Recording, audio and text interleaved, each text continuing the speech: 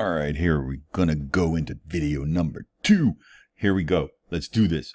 I've got 2 questions that are actually very closely related to each other, and I think I can kind of tackle them. I'm not quite sure how I'm going to answer them, so this is going to be a little weird, this video, where I'm going to just kind of wing it. I don't have much planned out on this one. But let's look at the questions. So, why don't metals have negative ions? That's pretty good question, isn't it? Because shouldn't there be situations where the metals can get their full valence shell easier by gaining electrons under the shell? So we're going to talk about that. But that also goes in line with something else that we talked about, which was when we talked about the multivalent ions, or rather the multivalent metals. You see some of them, they could be +4 or +2, and there's no +3. And why not +3? And why not just lose all of them? Isn't the whole idea to get a full valence shell? So why aren't these things getting a full valence shell? So we're gonna tap a little bit into that. I'm not gonna go too far into the answer on these things because it can get really, really complicated. But I want you to remember a few things before we move on, and hopefully this will help kind of understand it. You might have remembered what I had asked before was, okay, say I've got a Bohr model here, and what does it mean for something to be reactive? What makes something reactive? This is a horrible Bohr model. What am I doing? So let's say I've got, I'm not sure what I've got here. I think I've got sodium about to come up here. Yeah, let's say this is sodium. I think I got sodium here. 1. So why is this reactive? And I can immediately, by looking at the Bohr model, say, is this reactive? Yes, very. It is very reactive. Now, how do I know this? Well, the reason being is that in order to become stable, I would just have to take that electron and kick it off. That's all I would have to do. I would be left with, then I would get, what would happen? I would get this, I'd still have 2 there, and then I'd have this one, and this atom would then be have a nice, happy, filled 8 electrons in its second shell. This electron's gone, so this shell that used to be here is now gone. And I've got this really nice situation. But why was it very reactive? And that's a different question. And I just want to, I'm hoping that all of you have really caught on to that. Is that reactivity means, what does this mean? It means the lowest, it means, what shall I say? It means, it means a very low amount, this sounds right, a low amount of energy is needed. Whoops, whoa. All right, needed. I want you to, let me try to give something else that might help even understand it even more. Let's say I've got a building, and then and it's just a building. Here it is, just sitting down on the ground, and then I want to push it over. And I know that if I push it over here, I'm going to push it over. Somehow I am, holy cow, I am huge. I am a huge person. And I am pushing over this building because I know that when it falls, it'll go kaboom. And that'll be so much energy. Oh my God, look at all the energy that is made, and this is great. And so, how much energy do I put in? Energy in is needed to set this thing off. Energy in. And if I did it to this, it would probably take a pretty big push. But let's say I had a different building, and I built this building because I'm a horrible architect. So let's say a really stupid architect made this building and said, you know what, I want to build it on a single point because that was smart. And then another person comes and says, okay, Rawr, rawr. He's actually, you know what? He doesn't have to be angry. You know why? Because it doesn't need as much. How much energy do you need to tip this over? I mean, it's ready to fall over already, isn't it? So energy in for this one. Actually here, doo-be-doo. He's just whistling. Doo-be-doo. Yeah. Whistle, whistle. No problem. No problem. He's just casual. He's just casual. No problem. But this person's like, oh my God, I got to push. And he's sweating. He's sweating. He's sweating. Because the energy into this one takes a lot more because of the way this thing is structured. And the way this one is structured, it's so little, so easy. And I would say that this building here is, I would call this a very reactive building. It's a very reactive building because it takes so little to get it going. And this is how I want you to think about it when we talk about the reactivity of the atoms. We're looking at how little energy is needed to set ourselves into a more of a stable place. And most of the time what we're talking about when we say stable place, we mean a full valence shell. Well, as it turns out, when we're dealing with certain things, the amount of energy needed is not just about how many electrons are on the outer shell. This is what we've got so far. This is how much we understand this so far in our class and what we've been talking about. We say, well, look at this. When I look at the periodic table, in fact, here, let's just look at the periodic table.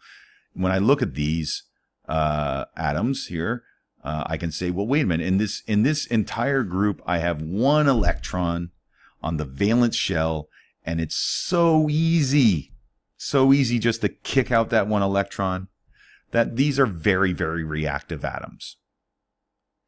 And as I go down, it gets even more reactive. And we can answer all these questions a lot to do with electrostatic forces. Because the reason why, say, cesium is way more reactive than, say, potassium is, well, let's go back to it, is that really what we're saying, let me go back to my Photoshop, is that the difference between cesium and potassium is that where the valence shell is.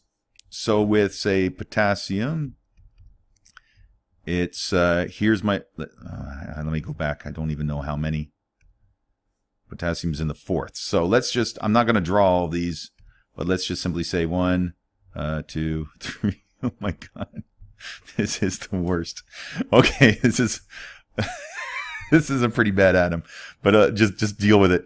Okay, so my valence shell, here's my electron, and it can get kicked off, no problem. This is shell number 4. But let's go back. Cesium, what do you got? What do you got for me, cesium? Cesium 6. So CS is cesium. So 1, 2. What did I say it was? 6? I don't even remember. I just looked at it. Oh my God. 6. 1, 2, 3, 4, 5, 6. All right. So the question is, which one is easier to kick off? Is it just simply because there's one electron on the valence shell? Well, yes, but there's one other thing we're forgetting about, and that's the fact that there is an attractive force that keeps the electron there, and that is the attractive force between the positive nuclei and the negative, the opposite charge of the electron itself, which means how strong is the force now for this one? Well, it's weaker. It's weaker. Why? Well, because it's farther away. It's on a farther shell. And each time I add a shell, the distance gets astronomically farther, which means this force that's keeping it on is so much weaker. Therefore, far less energy needed to kick this thing off. Therefore, this is more reactive. Because there's less force to fight against. There's less energy needed. Less energy needed to set this thing in motion, just like I was saying. So what does this have to do with anything that we were asking here? Well, let's get into it. Now, when you look at this, you go hydrogen, great. And I go to helium, you go, great. And I go to lithium, and you go, okay, great. Now there's 2 shells. And if you look at the, let me see if I can click on this. If you look, whoops, whoa. If you look at, click on you, stay there. It's not going to stay there. Okay, just trust me. Look over here when I'm talking at this thing over here. Now, if I look at lithium, you can see I got 2 nice shells.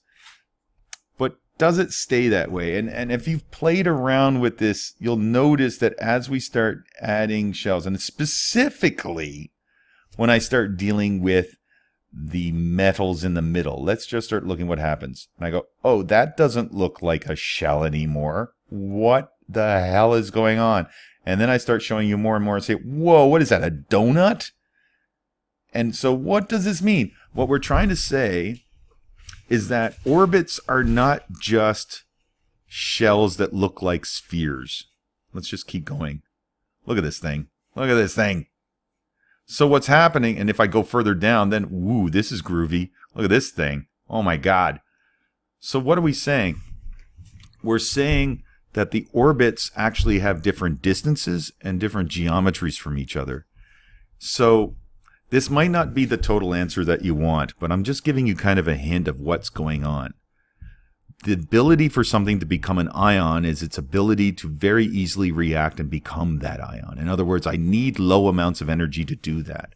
And as it turns out, for, say, something like iron, to basically lose 1, 2, 3, 4, 5, 6, 7, to lose 7 electrons, or 8 electrons, and become stable, is not even close to the low amount of energy just to lose 2 or 3. And it's not even just because losing 2 or 3 or 4 is easy. It's also because of the geometry. In some cases, these orbitals are actually much further out than other ones.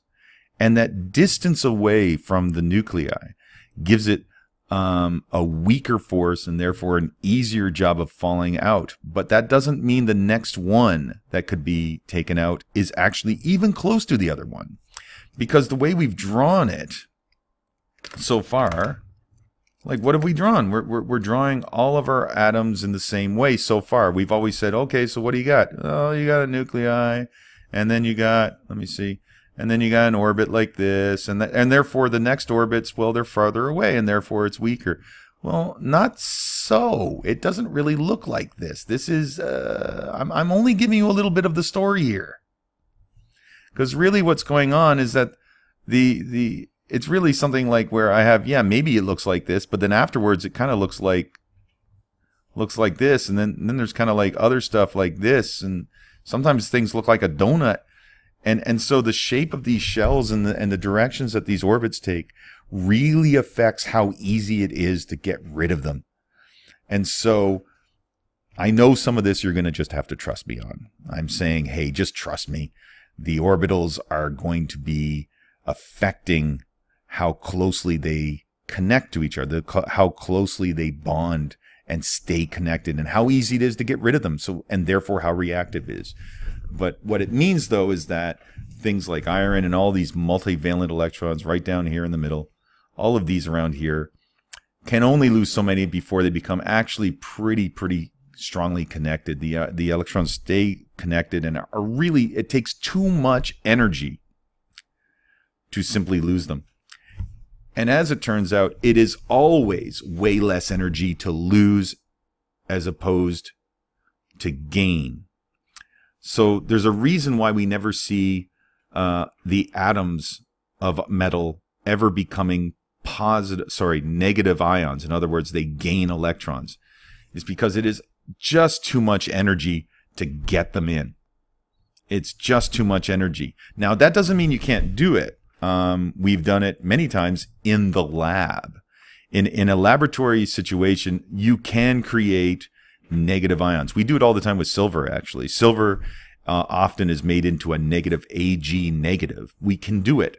But what we see here, when we're talking about the ions as listed on the on this periodic table, and you see them listed here. See that we have 1, 2, 3, 4, 5, 3 and 6, 2, 4, 7, 2, 3, 2, 3. What we're seeing here is what happens naturally. So naturally, because it's always a choice of what takes the least amount of energy, we always are going to be picking these as our naturally occurring ions. Not to say that we can't do it unnaturally, and I'm hesitating to say the word unnaturally, but really in a laboratory conditions, we can do these things. Of course we can. But that means we would have to put energy into the system that wouldn't naturally occur. We have to kind of change the conditions by which it would happen. And that's how we get that stuff. Hopefully that kind of answers the question. I don't know what the next questions are. So I will move on very quickly to the next question. See ya.